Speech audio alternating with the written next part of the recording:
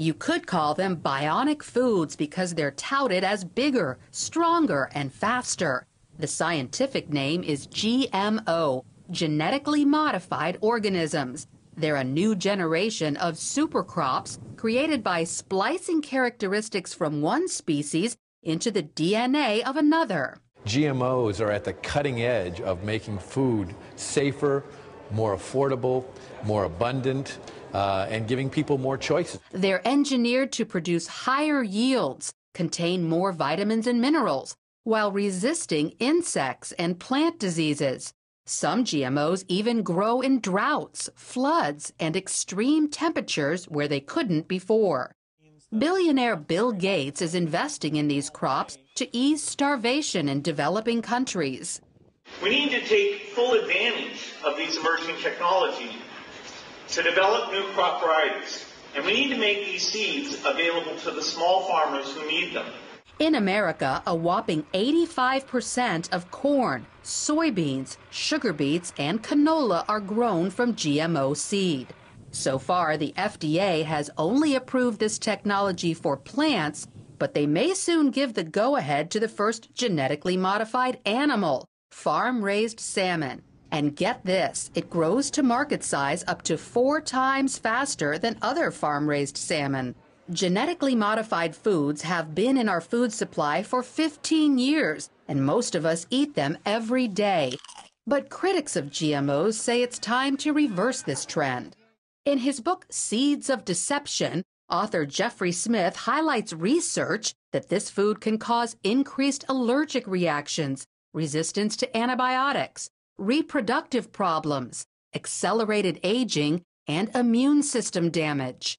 Unfortunately, the biotech industry has basically been marching lockstep with the government and vice versa for the past 20 years. And they refuse to look at the increasing evidence that GMOs are unsafe, both for the health and the environment. But those studies are refuted by other research, according to Sharon Bowman-Lauritsen, who represents several biotechnology companies. The studies that actually have shown that biotechnology is completely safe have been done by preeminent scientists around the world. The U.S. National Academy of Sciences, the American Medical Association, all 3 U.S. government agencies that regulate these products have all reviewed the scientific facts related to these products, and they are completely safe. Joel Salatin is a successful organic farmer featured in the movie Food, Inc.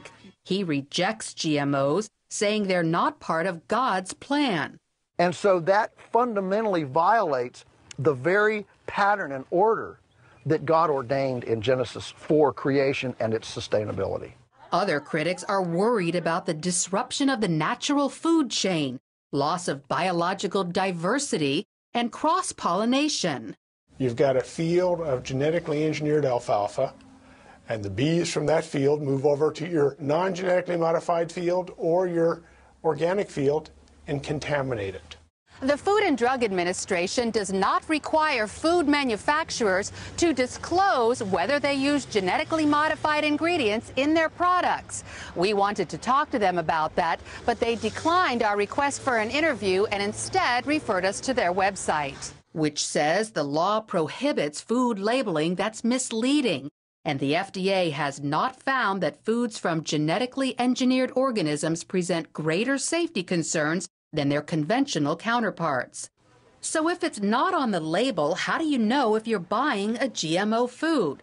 Simply, most processed foods contain them. Those are the packaged foods you find in the middle of the grocery store.